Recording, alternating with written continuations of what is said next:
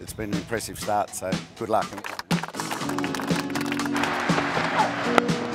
Right, a straight that is. Matthew Wade. Gee, he can play. He looks at home.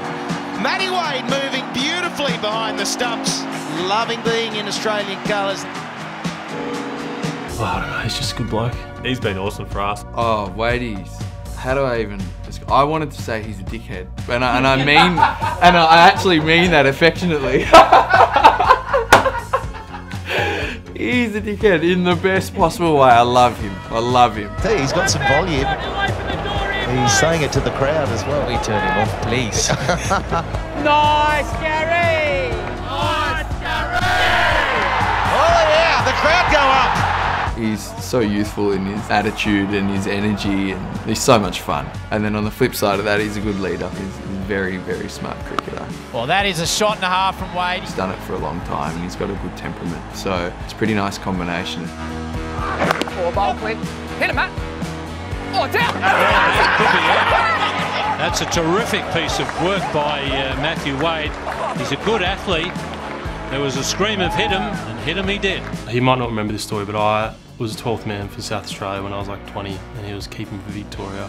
And I was so bored that I ended up like showing someone my impersonation of Wadey keeping, and he saw it, and he may or may not have told our other 12th man to send a message back to me to basically, yeah, probably can't say those words on the camera. The real Matthew Wade, he's caring in a different way on the field. He's quite abrasive and competitive and just wants to win. He's loving this battle. Got to run. I reckon Matty Wade's got him. He loves it, and he let Butler know about it on the way past. And then when you see him away with his girls, with his family, or just as a mate, he's as genuine as it gets. He's one of the most caring mates that you could have.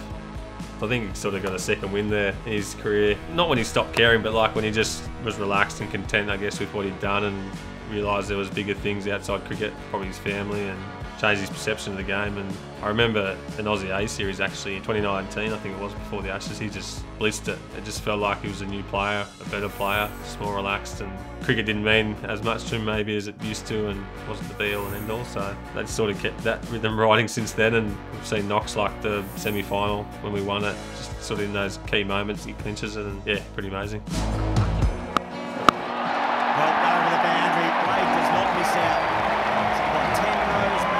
My favourite Wadey is on the golf course, and we're having a few beers and it's great banter, but Wadey always has to win. So when you mix a few beers with a bit of banter into the most competitive bloke I've ever met, you just wind him up for a couple of holes and let him go, and then the blow up comes, and it's like clockwork, and that's my favourite Wadey.